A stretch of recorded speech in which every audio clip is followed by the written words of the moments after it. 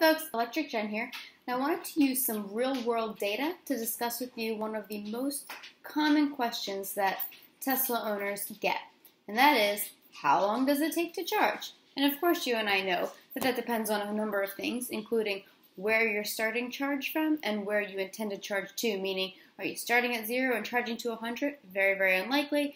Are you just replenishing your daily drive? Are you using a 110 volt outlet, your bigger 220, 240 type thing like you might have at home, or are you using a supercharger? So this particular video is going to be about a recent supercharging trip my husband and I took from Philadelphia to Montreal and what the actual charge times were for that trip.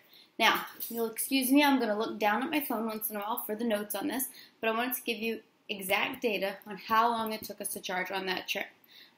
Keep in mind that I prefer, so does my husband, to charge more frequently for shorter periods of time. And the route from here to almost anywhere now, from Philadelphia to about anywhere, has so many superchargers that we have that option. So, to start, bright and early, no, it wasn't even bright yet, it was dark. It was October, so sort of mild, maybe a little bit cool weather. We left our house, probably close to 100% because we knew we were going on a trip, but we drove to Moosic, Pennsylvania, near Scranton, plugged in at 7:31 a.m., and unplugged at 7:47. The reason that we were even there that long is because we were waiting for my father-in-law to meet us to pick up our dog to dog sit while we were traveling.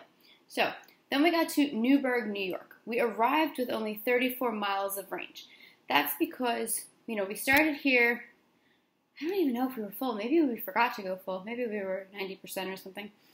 Again, went to Moosic, which is probably 100, 110 miles from here. And then Newburgh, New York was however far. But anyway, we arrived there with 34 miles of range at 9:15 a.m. We charged to just 76 miles because that's all we needed to get to the next place.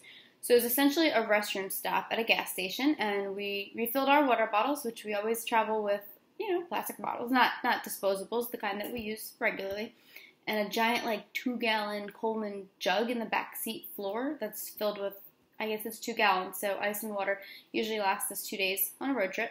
So anyway, at Newburgh, New York, we started with 34 miles of charge, ended with 76, and we were there for exactly 10 minutes, from 9:15 to 9:25.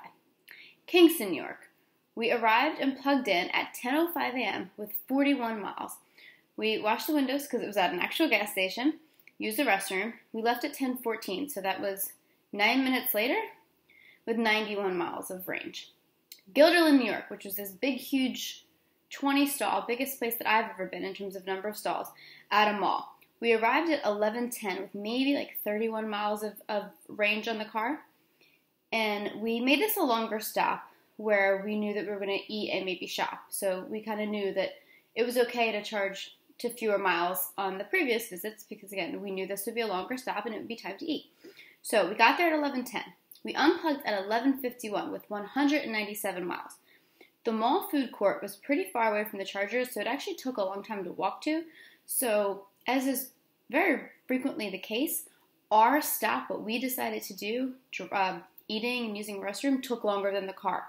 We didn't need to charge to 197, but we did. And that was quite fine because we were doing what we were doing. So we unplugged 41 minutes later with 197. We then got to Queensbury, New York at 12:37 p.m. And it took quite a while to walk to the restroom, so we charged much longer than we actually needed to. We didn't technically need any, so we unplugged 37 to 54, some odd minutes. 17 minutes later with 197, so, that was a nice top off. So we're back up pretty high, almost 200 miles. Plattsburgh, New York was next. Arrived and plugged in at 2:39 p.m. with 83 miles. So that was a long stretch, but again, we didn't really need 197 to start. So we used the restroom quickly, and we fished out our passports. We didn't actually need a charge to get to the next charger, but again, restroom stop. We would much prefer to stop more frequently for a few minutes at a time. That's why you're not really tying up a supercharger should one get busy. So we unplugged 11 minutes later with 133 miles. So that was a gain of 50.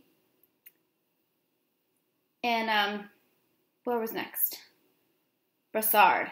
Brossard was near Montreal, in Quebec.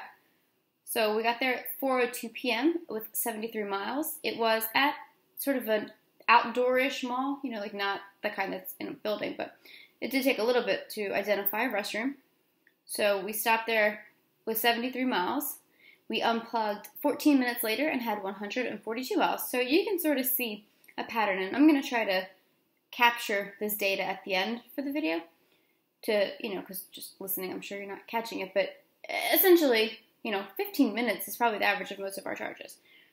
So we visited 3 charges while we were in Montreal just for fun and left our room to come home with about 150 left of range.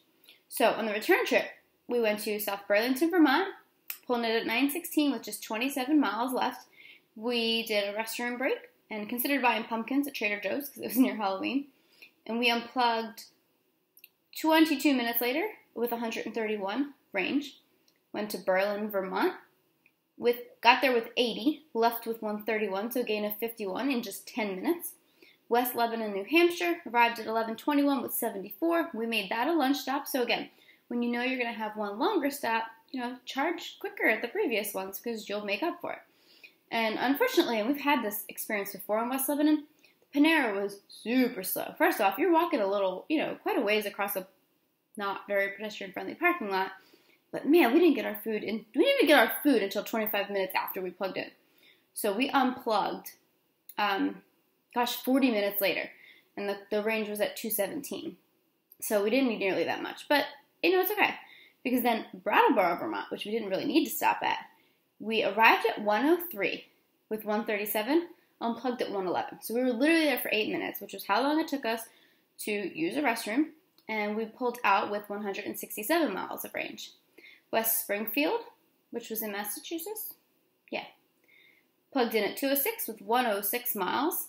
We figured out our route because we had a couple different options, used a quick restroom at a Costco, and unplugged at 222. So that was 16 minutes later with 172 miles. Did West Hartford, plugged in for a whopping 12 miles, went from 132 to 175. Again, a little more planning our route and, as always, using the restroom. Tarrytown, New York, plugged in 4:59 with 75 miles. We ate some dinner there, so we were actually there for 32 minutes, which is one of our longer stops, and unplugged with 196. Burlington, New Jersey. This is my favorite. It's our now nearest supercharger, and we had never been there, and it's at a Wawa. And if you know anything about, Philadelphia, Wawa we love. It's a convenience store, and it's one of the best, and it's better than Sheetz. Look it up. There's proof. We were there for literally 4 minutes. We plugged in at 7:43. Because it was in the convenience store parking lot, using a restroom took just seconds. Unplugged 4 minutes later and had gained 19 miles. It was off to, I guess, a little bit of a slow start. But we did it and had 99 to go. And we were only, 30 miles from home. So plenty to go.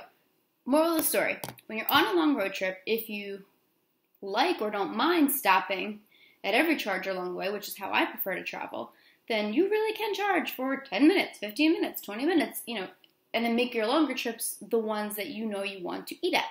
So that's it. I wanted to share with you some real world data. Hopefully I can figure out how to put this onto something that I can transpose onto the end of the video, and if I can't, I'll put it in the description. That's probably a better idea, because I don't know how to edit. But anyway, thanks for listening, and answer to the age-old question, how long does it take to charge in the superchargers? Not so long. You can pretty much walk to a restroom and back and be ready to move. So that's it. Thanks for watching.